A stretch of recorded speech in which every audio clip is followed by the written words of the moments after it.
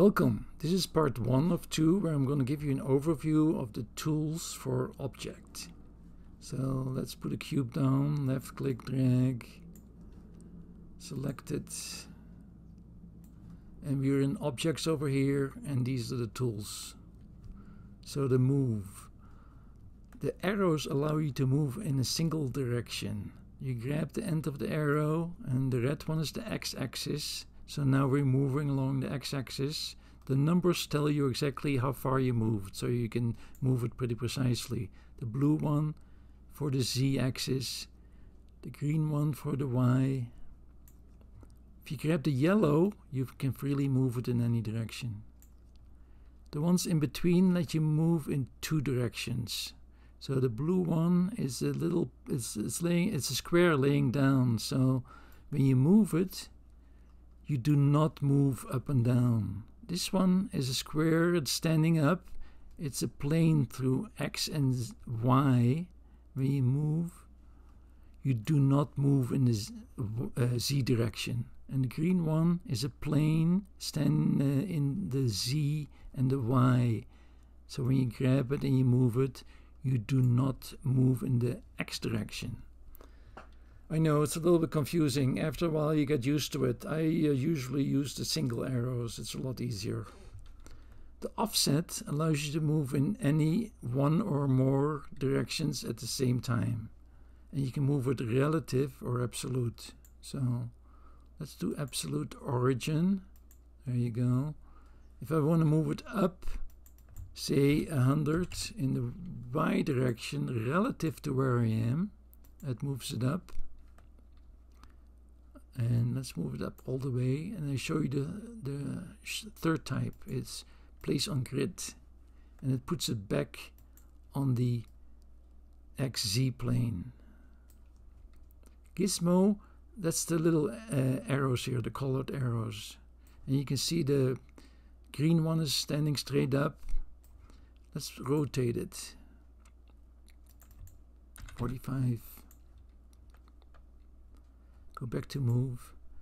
You can see the gizmo rotates together with the object. So the green, and if you go back, before rotation the green was pointing up. Now it's slanted, and when you try to move it, it moves in a slanted way. And that's because the gizmo is set to object. Now when you set it to world, the object moves along the world axis, which is up and down. You can see normals as well. That's more for polygons, so we'll talk about it when we talk about polygons. Let's see. We talked about everything. Reset button sets everything back to the default. Scale works very similar to move, but of course it scales. No arrows, but little bricks. And when you drag them, you scale in one direction, all directions with the yellow one, or 2 with the ones in between. Gizmo works the same way as with move. Percentage, you can scale the whole object. Let's do this back. Or you can scale in 1 or more directions at the same time. Rotate. Same thing again, the gizmo.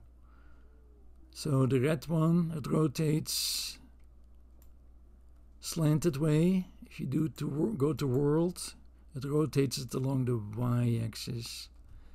And you can rotate along one XYZ axis a precise number of degrees. Dematerialize. Let's first materialize it.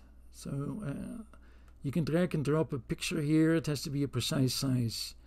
And I have one right here. Let's drag it, select it, apply it. So your object has a material and you want to dematerialize. Okay. Smooth.